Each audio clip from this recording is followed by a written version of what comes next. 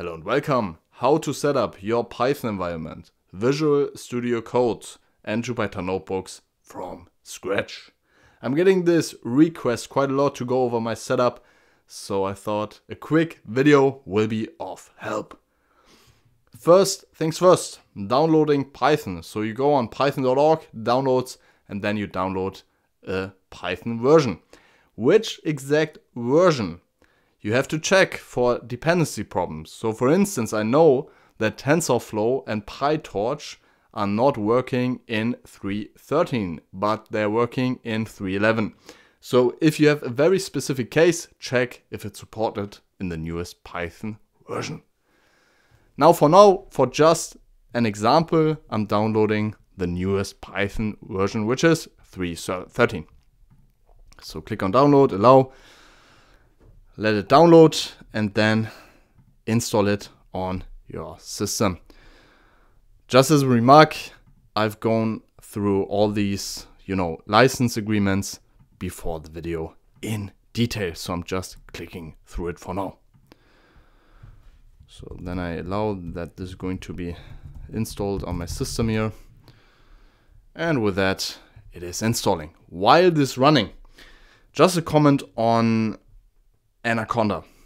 If you are a beginner in Python and you are working, let's say, in statistical analysis, data science, or every related fields, Anaconda is a good pick because you're just getting a lot of libraries integrated and you don't have to worry about installing stuff whatsoever. On the other hand, it's simply not flexible enough and you are running into dependency issues all the time. So my recommendation is to not use Anaconda, but it is perfectly fine to go with it anyway if you don't follow this recommendation for the beginning and also for more intermediate advanced projects. Okay. Python installed, so we're going to close that, clean up here, and then go through. So you can close that folder here. Then you go to Visual Studio Code, download, and you download Visual Studio Code for your operating system. Same story as before, just going to download a file and then you install it. So just a comment on this as well. Some people say it's the best, some people say PyCharm is the best, some people say Sublime Text is the best. Everybody is basically lying or just stating their own preference. It depends on what you exactly need and also what is your simple preference. So try them all out. For beginners, I recommend Visual Studio Code. Has a lot of useful stuff integrated and will get you fast on track. So open it. Then I'm not doing a detailed Visual Studio guide here. So what you are going to do is simply you're going on extensions here on these squares. And then you look for Python and install the Python extension. With that, you will have an easier time maintaining your Python code and organizing it. So here in this, get started with Python development, you pick create Python file. And then you see a Python file is opening up, so we don't need that for now. Going to make this a bit larger maybe. And then you can start writing your Python code. So print hello. And then very important for Visual Studio Code is that whenever you're making changes to a file, you have to save it. There is no, so you might be able to activate autosave, but by default autosave is not enabled. So you have to click Command S for saving a file. So I'm just calling that a test1 for now and save it as a Python file. So congrats, you have created a Python file in your user folder with that. So obviously you can also switch folders here, but I'm just working in my user folder to make things simple. So if you want to execute that file, you could open the terminal and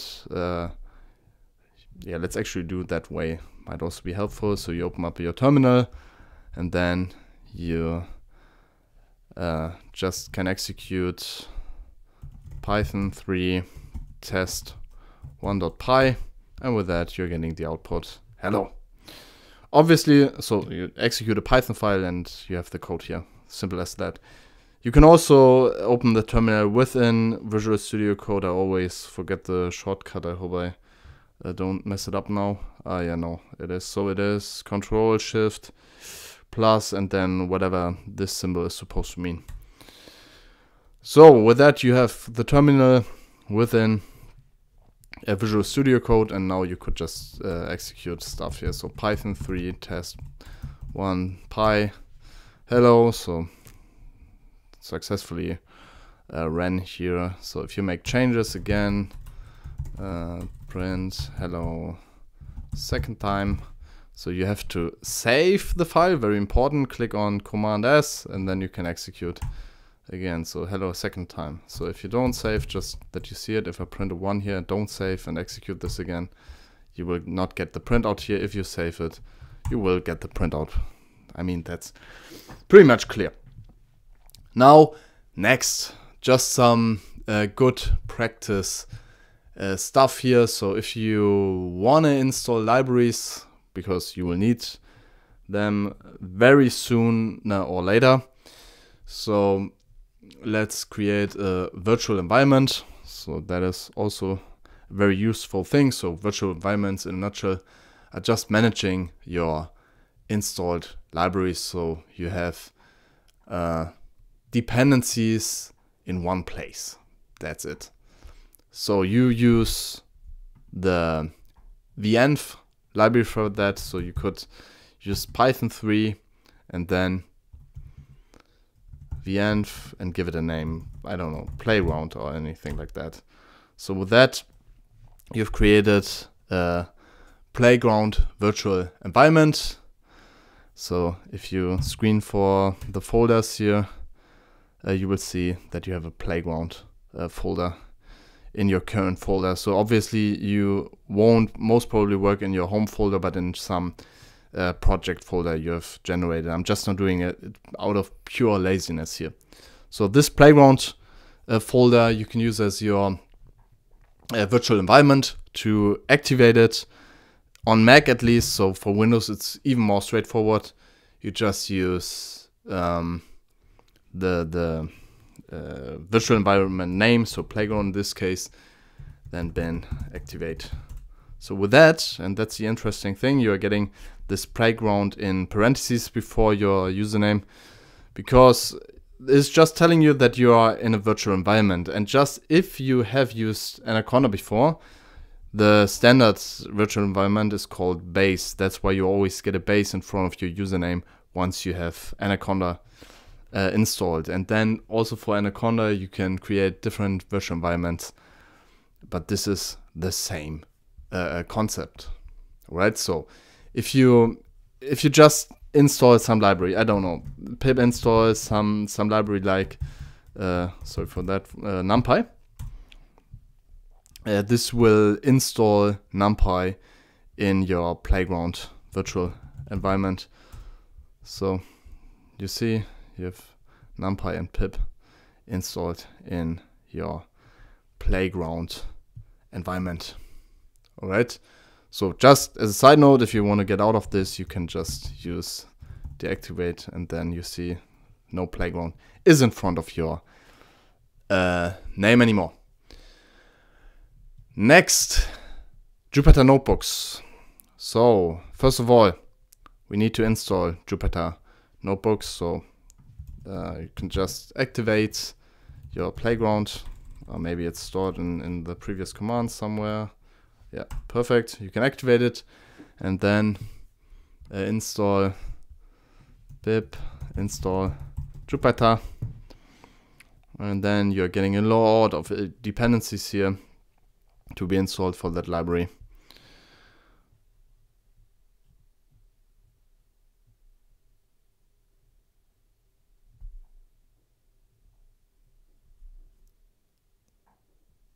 So looks like everything went through. Yes, so all good.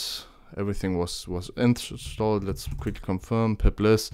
Well, you have a ton of libraries now because there are just so many dependencies for Jupyter Notebook. But you can run it now by simply using Jupyter. Let me quickly check. I messed up the command here. Jupyter Notebook, obviously. Yeah, Jupyter Notebook. Then file like this will open. Not a file, sorry. A browser tab like this will open, and then you can get on new, open a Python kernel.